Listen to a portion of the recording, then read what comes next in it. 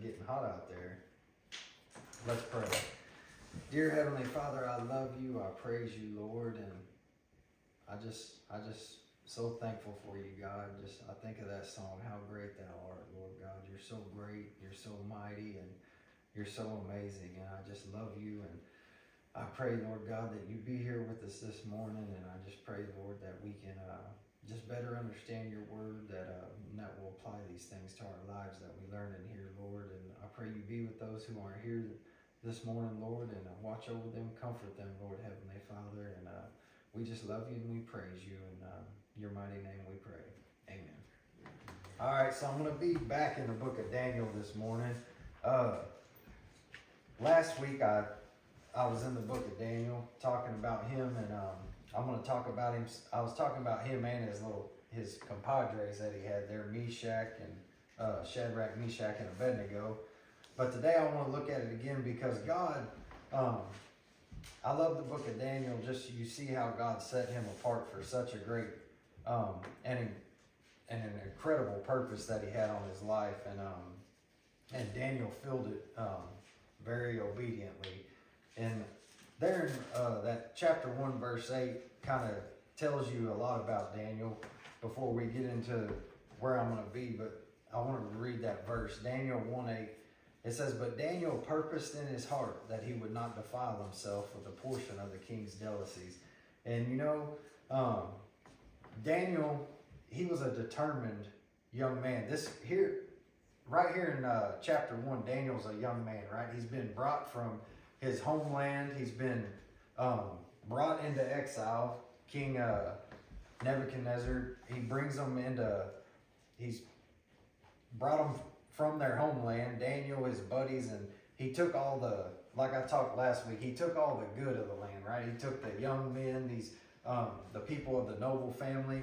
But I love what it says there in chapter 8, where Daniel purposed in his heart. He was determined to follow God. No matter what King Nebuchadnezzar tried to name him, he tried to rename him, he tried to teach him, he tried everything. He was trying to take his identity from him, give him a new one. He was trying to indoctrinate him in this Babylonian theology, I guess you could say. And they had to learn everything. It wasn't just like they learned the history and the literature of the Babylonians, but that was also their mathematics and everything, astronomy, how they taught all that stuff. And but I love what it says there. Daniel purposed in his heart. He was a determined young man, and he chose to follow God, and that's why God used him so mightily. And because of his faithfulness, he was able to do great things. God was able to do great things through him. Look at there, verses 19 through 21 says, "Then the king interviewed them, and among them all, none was found like Daniel, Hananiah, Mishael, and Azariah. Therefore they served before the king, and in all matters of wisdom and understanding about which the king examined them, he found them 10 times better than all the magicians and astrologers who were in all his realm. Thus Daniel continued until the first year of King Cyrus." You see that? Daniel and these boys, he says they were 10 times better than everybody else. 10 times. I mean, God used him for great, great, great things. And, you know,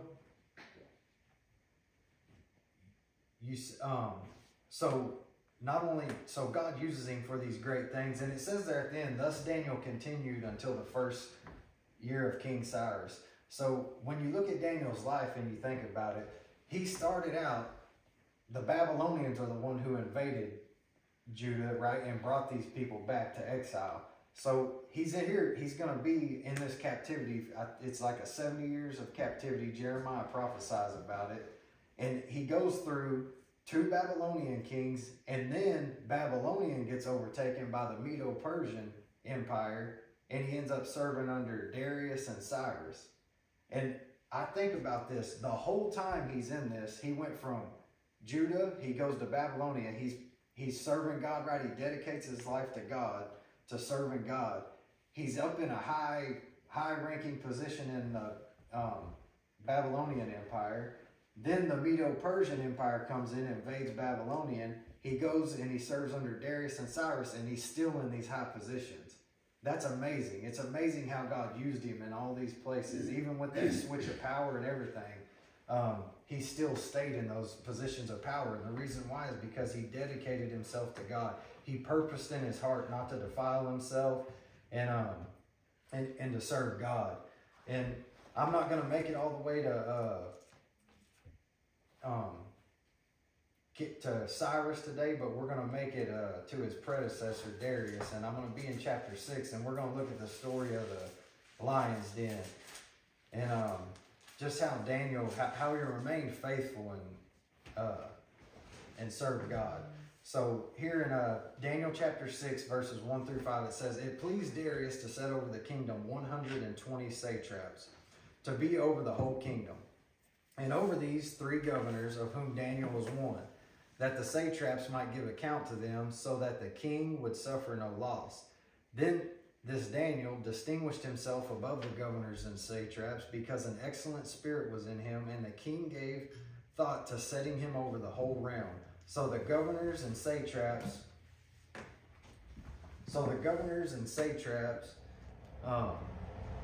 sought to find some charges against Daniel concerning the kingdom, but they could not find no charge or fault, because he was faithful, nor was there any error or fault found in him.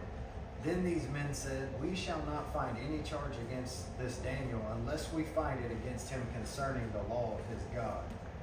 So King Darius, right here you see, he's wanting to set Daniel up. He's already a governor, but he's wanting to set him up. He's like, I want this guy to be second in command because of how wise he was, the wisdom that he had, the knowledge he had, his faithfulness. He's like, I want to set him up. I want him to be second in charge. Now, like I said earlier, it amazes me how he went through these empires, but also the fact that, Daniel, he's just a refugee boy, is what he was. He was stolen out of his own country. And to get to where he's at in one of these pagan countries is just amazing. And it's all because of his faithfulness and his dedication to God. And Daniel's entire life, up to this point, it's like I said, it's all been spent in positions of power and leadership. His whole life has. And you might say, well, how can this be? So if you look at chapter 4, verses 8 through 9, it says, "But at last Daniel came before me. His name is Belteshazzar, according to the name of my God. In him is the spirit of the holy God. And I told the dream before him, saying, Belteshazzar, chief of the magicians, because I know that the spirit of the holy God is in you, and no secret troubles you, explain to me the visions of my dream that I have seen and its interpretation." Then look at chapter 5, verses 11 through 12.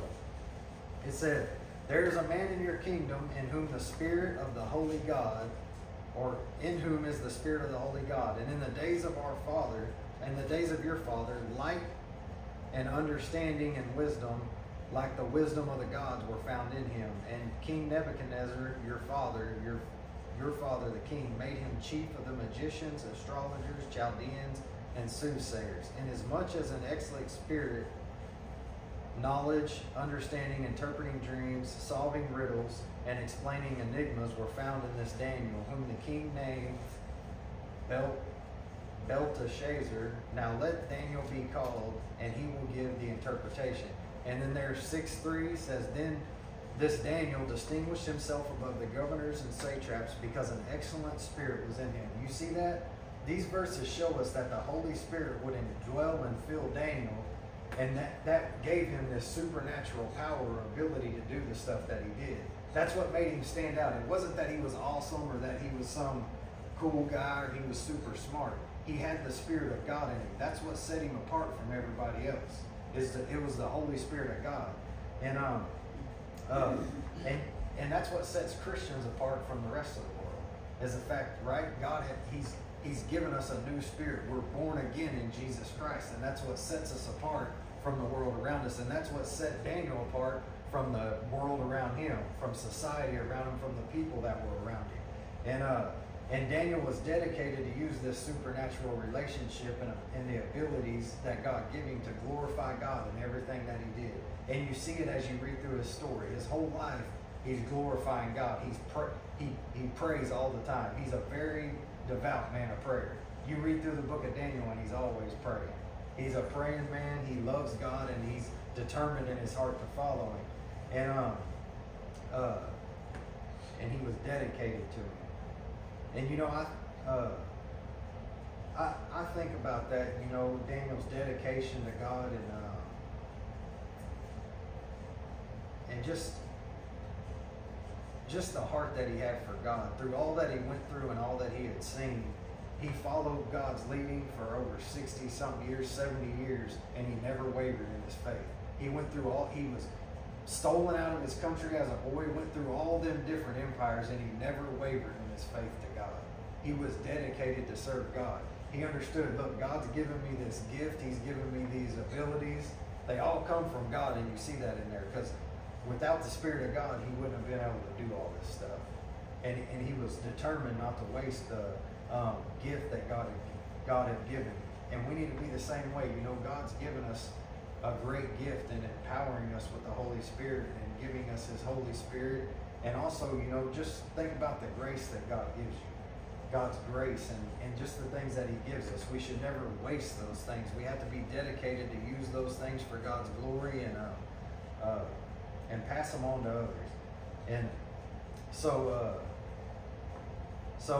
we see these satraps. So Daniel, right, he has the Spirit of God in him. He's proven himself above everybody else. And these governors,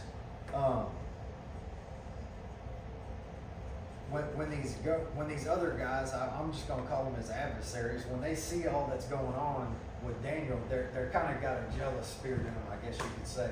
So they want to come against him. They're like, okay, we're going to tear this dude down. We're going to tear down his reputation. But they couldn't find any fault in it. It says they could not find one bit of fault in it.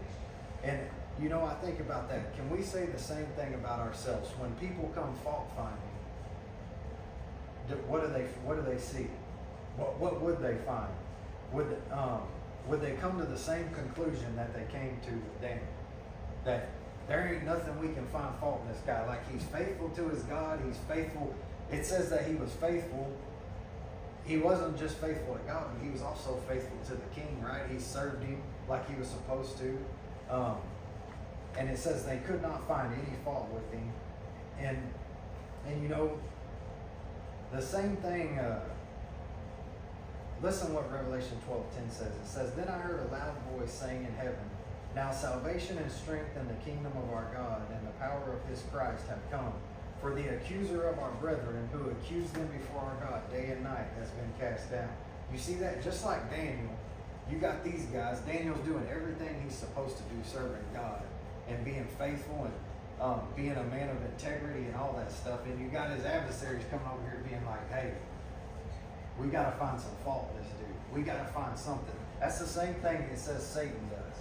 It says he accused them day and night before God. He goes before God. Look at so-and-so doing this, doing that. And 1 Peter 3:13-17 says this, and who is he who will harm you if you become followers of what is good? But even if you should suffer for righteousness' sake, you are blessed. And do not be afraid of their threats, nor be troubled, but sanctify the Lord God in your hearts. That sounds like Daniel. He's sanctified. He set God apart in his heart.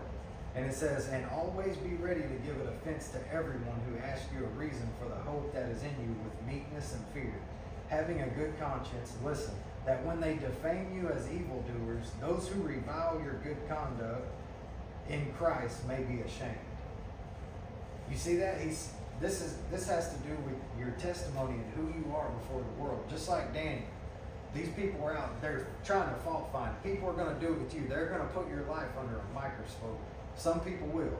They will put your life under a microscope when they know that you love Jesus Christ or when that you have faith in Christ. People will. And some people will nitpick it to death. They'll try to find any fault they can in you. But that's where you have to set Christ apart in your hearts. Set him apart in your hearts and live for Jesus. And I'm telling you, he tells you right there, if you'll sanctify Christ Lord God in your hearts. And always, he says, always be ready to give a defense for the people who ask. And when they defame you as evildoers, those who revile your good conduct in Christ may be ashamed. You know,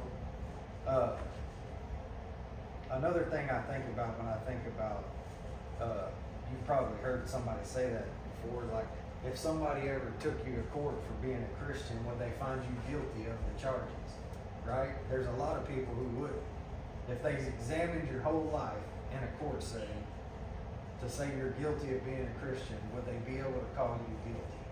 If they examined your whole life and went through it and combed through it. Yes, people can find little stuff and nitpick, but we have to live for Jesus Christ. We have to love him. We have to be dedicated to him, and we have to set him apart in our hearts.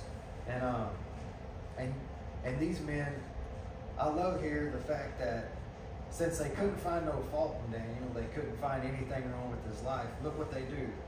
We shall not find any charge against this Daniel unless we find it against him concerning the law of his God. Since they couldn't get his life or who he was, they're like, okay, we're going to attack his relationship with God.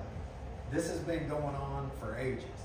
This is what I'm telling you. If people can't find fault in you, they're going to try to find some fault with your relationship with God. They will attack that. And like I said, it's been going on throughout history, and it's still going on today. Look at Matthew 5:11 and 12. It says, "Blessed are you when they revile you and persecute you, and say all kinds of evil against you falsely for my sake." Jesus said that's what they're going to do. He said, when they revile and persecute you and say all kinds of evil against you falsely for my sake. We can't get at you, so we're going to attack your relationship with Christ. That's where we're going to have to hit things. He says, "Rejoice and be exceedingly glad, for great is your reward in heaven, for so they persecuted the prophets who were before you." So we see them, they're attacking Daniel because they're jealous of him, because of the position he has. So these men set the trap for Daniel, and they go to deceive King Darius to establish their scheme. So look at verse 6. It says, "So these governors and satraps thronged before the king and said thus to him, 'King Darius, live forever. All the governors of the kingdom, the administrators and satraps, the counselors and advisors have consulted together to establish a royal statute and to make a firm decree, that whoever petitions any god or man for 30 days except you, O king, shall be cast into the den of lions. Now, O king, establish the decree and sign the writing so that it cannot be changed, according to the law of the Medes and Persians, which does not alter. Therefore, King Darius signed the written decree." You see this? We can't find no fault in Daniel. We're going to attack his relationship with God. So they go to the king and they're like, "Hey, we need to set this up. We need to write up this decree that if anybody worships anything, they're going in the lion's den." So the king signs it, and like it says there, when the Medes and Persians made a law, there was the king. It don't matter how bad he wanted to, you could not go against it at all. It was established, and that's what it was. And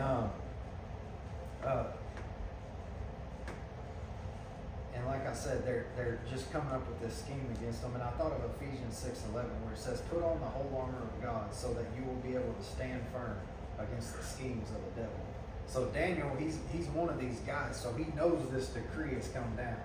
So this is coming against his relationship with God. He knows it. And so Daniel, he has to make a decision here. Either quit following God and shrink back, or continue in obedience to God and face death. And I think kind of, what would we do? If you knew that decree come down, if they said, "Look, if y'all meet together as Christians, we're coming and we're chopping heads off," what would you do?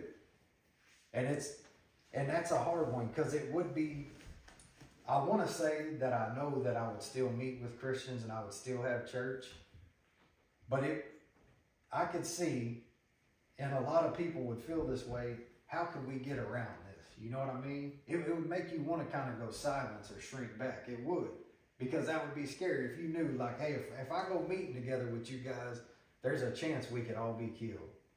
And that's what it is. And God wants us to meet together. And you know, whenever I look at this, I think of those churches like in China and these different countries where they have these super harsh laws against people gathering in the name of Jesus Christ and having church. When they put these laws in place, though, it's amazing how much those churches grow. They grow. It's crazy how Christianity just blows up in countries like that when these people have to go undercover and they're meeting together, and it's just neat. Now, I want you to look at what Daniel does. Look at verses 10 through 11. It says, "Now when Daniel knew that the writings were signed, he went home. And in his upper room, with his windows open toward Jerusalem, he knelt down on his knees 3 times that day and prayed and gave thanks before his God, as was his custom since early days." So Daniel knows, like I said, full well what the law is, but he chooses to keep on serving God. He's like, I'm going to keep on doing what I do. I'm going to keep on with my relationship with God. He doesn't shrink back or fall back. And you know, notice what it says there in verse 10 though. It says, as was his custom since early days. You know, Daniel didn't do this just to be rebellious like we see today. Have you ever seen people who, how can I say it? I was thinking about some of this stuff the other day. It's kind of like when they took prayer out of school and you got these people going crazy. You know, they're like, oh my goodness, it's so bad. And that is dumb. Why are you taking prayer out of school? I understand. But then you'll have these people never went up to the school and tried to pray or have a prayer meeting with the kids or nothing. And now all of a sudden that there's a law against it, we're going to be up there doing something, right? It's like a rebellious spirit in them. They don't necessarily do it for God. They're doing it because of rebellion. It's like, now that you put a law on it, now I'll speak up and I'll do something about it. But if there ain't no law on it, I wasn't going to do nothing anyways. But now that there's a law, I'll start acting a fool. But Daniel, that's not why he does it. He doesn't have a rebellious heart as some today would. He didn't wait for the law to come and then start praying. He already did this. It tells you, it was his custom since early days. He'd been doing this stuff. This is what he's been doing. He didn't wait for a law to come down and then start being like, oh my goodness. He'd been praying way before this. And I love how the fact that he just keeps on, continues to glorify God the same way that he had been doing it for these 60 years. And he wasn't going to conform to the king's edicts or laws and that forbade him to have a relationship with God. And it's the same thing. I'll never tell nobody to rebel against the government. But if they come out with laws that affect my relationship with God, I'll forfeit. I mean, it is what it is. We can't allow anything to come between our relationship with the Lord. None of us can. That's where you have to take a stand. And like I said, Daniel continues to pray and he ends up in a lot of trouble. There in verse 14 it says, "And the king, when he had heard these words, was greatly displeased with himself and set his heart on Daniel to deliver him, and he labored till the going down of the sun to deliver him." So you see here, King Darius, he's like, man, I want to deliver this dude. But like I said, whenever these Medes and Persians signed a law, that was the law. But it says, "Then these men approached the king and said to the king, 'Know, O king, that it is the law of the Medes and the Persians that no decree or statute which the king establishes may be changed.' So the king gave the command, and they brought Daniel and cast him into the den of lions. But the king spoke, saying to Daniel, 'Your God whom you serve continually, he will deliver you.' Then a stone was brought and laid on the mouth of the den, and the king sealed it with his own signet ring and with the signets of his lords, that the purpose concerning Daniel might not be changed." No matter how hard that king tried, there ain't nothing that he could do to get Daniel out of there. And going on to verse 18, it says, "Now the king went to his palace and spent the night fasting, and no musicians were brought before him. Also his sleep went from him. Then the king arose very early in the morning and went in haste to the den of lions. And when he came to the den, he cried out with a lamenting voice to Daniel. the king spoke, saying to Daniel, Daniel, servant of the living God, has your God, whom you serve continually, been able to deliver you from the lions? Then Daniel said to the king, O king, live forever. My God sent his angels and shut the lions' mouths so that they have not hurt me, because I was found innocent before him. And also, O king, I have done no wrong before you. Now the king was exceedingly glad for him and commanded that they should take Daniel up out of the den. So Daniel was taken up out of the den, and no injury whatever was found on him, because he believed in his God. That's an amazing story. I love the question Darius pretty much asked him there. He pretty much asked him, was God able to deliver you? Was he able to deliver you? I couldn't do it. Was your God able to deliver you? And we see that God did. And it says, why did God deliver him? Because he believed in his God. There at the end of that verse 23. Because he believed in his God. And we have to understand that when Daniel refused to shut his mouth, God shut the mouth of his adversaries, right? When he refused to lay down his relationship with God, he shut the mouth of his adversaries because he was dedicated to God, he was faithful to God, and God protected him, and he'll do that for all the saints. Anybody who loves God, believes in him, and fully trusts their life with him, he will protect them and watch over them. And you know, we might not ever get thrown into a den of lions, but you might be surprised if I told you we live in one now. We do. This right here whenever I think of Daniel being thrown in that den of lions, I think of the world that we live in today for a Christian. 1 Peter 5:8-9 says, be of a sober spirit, be on the alert. Your adversary, the devil, prowls around like a roaring lion. And that's what he does. He prowls around like a roaring lion, and it says he's seeking someone to devour. So resist him firm in your faith, knowing that the same experience of suffering are being accomplished by your brothers and sisters who are in the world. And 2 Corinthians 4:3-4 says, and even if our gospel is veiled, it is veiled to those who are perishing, in whose case the God of this world has blinded the minds of the unbelieving, so that they will not see the light of the gospel of the glory of Christ, who is the image of God. You know, this world is Satan's playground. It is, and he's powerful. A lot of people, they think they don't realize how powerful Satan really is. And he does have a lot of power. I'm not going to boast on him or try to lift him up on some pedestal, but he does. He has a lot of power. And like these verses say, he's like a roaring lion, and he's the God of this world. And we cannot, in our own strength or with anybody else's strength, deliver ourselves or anyone else from him. I can't deliver somebody from Satan, and you can't deliver me from him. But however, there is a God in heaven, the Lion of Judah, who has crushed his head, and he will shut his mouth, and he will protect you from all the schemes and everything else that he brings against you. But you have to be faithful to him. I'm telling you, I think a lot of people trip their own selves up because they're disobedient to God. They don't follow him like they should. They're not sensitive to God's leading in their lives, and they just live however they want, and then they wonder why they're always under attack and they can't ever get ahead. It's because they're not faithful to God. Like Daniel was. He was so faithful to God that that God protected him. He always was in that right position with God. And God looked out for him. And like it says, he shut the mouth of them lions, and he'll do the same for us if we trust him and obey him. And you know, we must understand that the power to shut the mouths of our adversary comes solely from the God that we faithfully worship and serve. And if we trust and obey him, we can be delivered just like Daniel. Each and every one of us. Because Satan, he's out there, like it says, he's a roaring lion. He's out there roaring and looking for somebody to devour.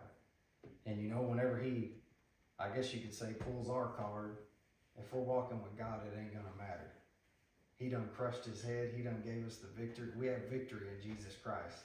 Over the devil, over his minions, over death, and all that stuff. And we need to cling to him and trust him and be faithful and dedicated to him like Daniel was.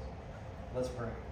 Dear Heavenly Father, I love you, Lord, and I pray, Father, that each and every one of us will have a dedicated heart, Lord God. I pray that the world will look at our relationship that we have with you, kind of like Darius did here in this story with Daniel, where it says twice he said, "You're God whom you continually serve." That's such a testimony, Lord God. Darius seen and he knew Daniel continually served God, and he did it out in public and in the middle of a pagan world that served all these false gods, Lord. I just pray that we'll do the same thing in the world that we're in today, Father, that will serve you faithfully, be dedicated to you, Lord God, and be sensitive to the leading of the Holy Spirit.